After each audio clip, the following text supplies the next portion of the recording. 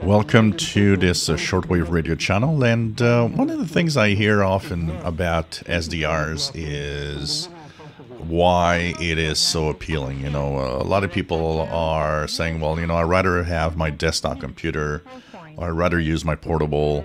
I don't see what an SDR can bring more to my hobby. And a lot of it has to do with, not understanding a lot of what an SDR is all about.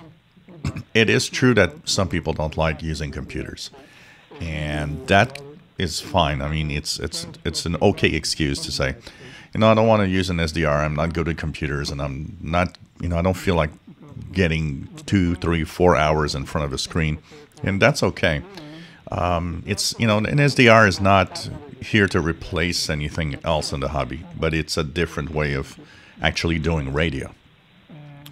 And one of the things first that a lot of people think is that, well, you have to be connected to the internet. You don't. If I disconnect from the internet on my PC, is very simple. I still do SDR. It's a radio. It's just that the radio is a little black box. What the computer does is give me control over that radio. So think of the knobs on that desktop radio or on your portable radio. It's the computer screen with the things that I can click and turn on or off and change. The biggest appeal, and I would say that, if that was not the case, I might not be, or I would not be using an SDR probably.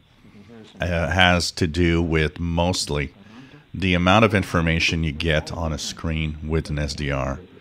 You are able to see in real time what's happening around the frequency you're listening to. So for example, I'm listening to Cuba here that is centered on 6,000 kilohertz. But I can see that here above on 64, 64, 25, and so on, there are some signals. There's something here that I could see. You could see the peaks. You could see it in the waterfall. One of the interesting things, what you just heard, that little tweep, you see it on the waterfall. You see it racing across, actually. We can even follow it if I want. I can go to 7,000 kilohertz, and I bet you that in not very long, we're going to see it appear and continue on the screen, which is what we call an Iona sound, which is a kind of a radar, if you want, that looks at the propagation. And see here, I see it on the top part here, 9 megahertz.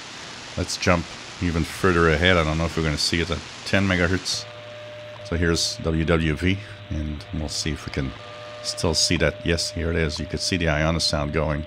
It is getting very weak. It kind of disappeared here. So it shows you that, propagation with that was kind of stopped there around 9 megahertz, 9.9700. So you see, these are things that I would not at all notice if I'd be using a regular radio. I would not know and would not see that sweep or that tweet signal. The Iona sound is actually racing across the spectrum. The visual aspect of the radio gives me that information. And of course, as you're listening in, you can look at, parts of the spectrum and there's nothing special happening and say, oh, look here, there was a transmission. I can go and I can click. And then I can go here and say, oh, okay, this is something here. So this is, of course, 5616, which is aeronautical communications. So there's an aspect of the use of an SDR which is amazing, and it's the visual aspect of seeing a whole bunch of the spectrum at the same time and being able to actually see in there signals appear and disappear that I would never have noticed with a regular analog radio because it tunes only one frequency at a time. Where here I see all of that at the same time. And the big screen that I use makes it even more interesting because I can see a lot more of the spectrum, and it is super interesting.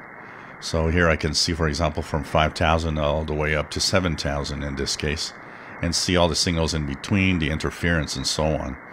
So there's absolutely a appeal to use an SDR to visualize the signals and see what is in different ranges and what you might have missed.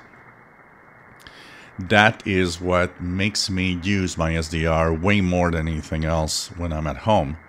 The fact that I can see things that I would never noticed are on the air.